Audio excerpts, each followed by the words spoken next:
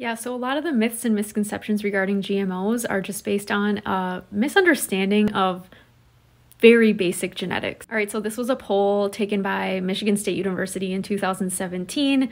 So it was a true or false, genetically modified foods have genes and non-genetically modified foods do not.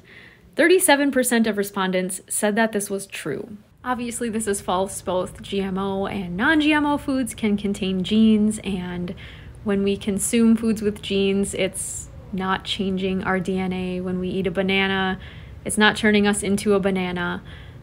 So these are just very common myths that are just based off of a fundamental misunderstanding of basic genetics. All right, so this isn't to make fun of anybody that would have gotten this wrong or the people that did get this wrong.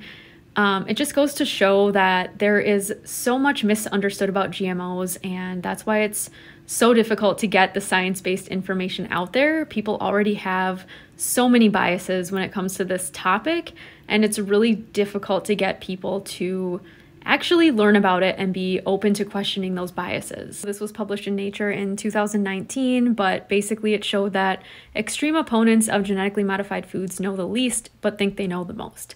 And so this really is the problem. It's education, and the misinformation and the myths are being perpetuated by people that think they know the most, are very confident, but really know the least.